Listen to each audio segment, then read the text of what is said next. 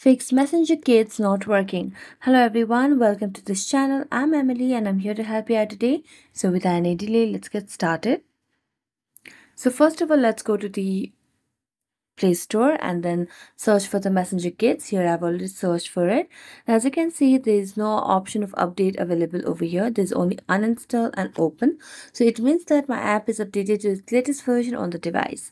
So I'm going to go back and then make a long press on Messenger Kids application, then tap on App Info.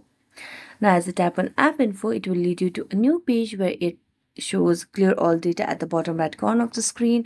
So just tap on it and tap on OK to delete all data. So you can also choose to delete or clear only cache. Then go to the app permission and make sure that you have toggled on all the required options. After that, go back and then try to turn on the Messenger Kids and operate, and your problem might be fixed. So thank you so much for watching this video. See you next time.